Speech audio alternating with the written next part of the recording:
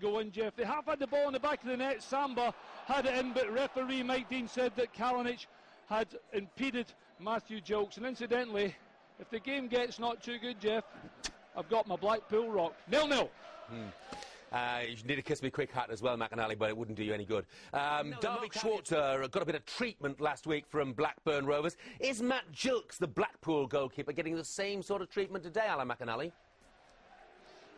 Kind of, Jeff. There's a couple of times when he's certainly blocked, and that's one of the things that Sam Allardyce does do, is from free kicks, certainly from corners, they try and make it difficult for the goalkeeper just to come and collect it. But Blackburn had a great chance. Ball from El Hadjoub from the left-hand side. Good control from Kalinic. Little ball back to Paul Jones. He took a touch, and his left foot shot was wide, but only because they pressure the ball, Blackburn, and don't let Blackpool, and don't let the Blackburn players settle on it. They've done really well, Jeff. Played about 20 minutes, still 0-0. Alan McAnally, look behind you.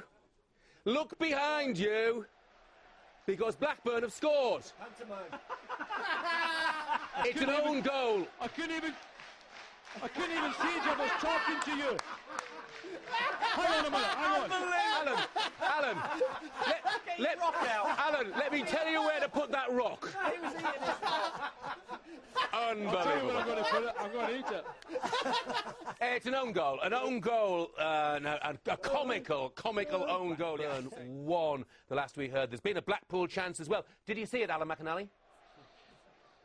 Yeah, ho, ho, ho. You and the Choco Brothers want to try this sometimes. I've got a monitor now, so whatever I'm saying to you, I'll be able to see it rather than the eyes.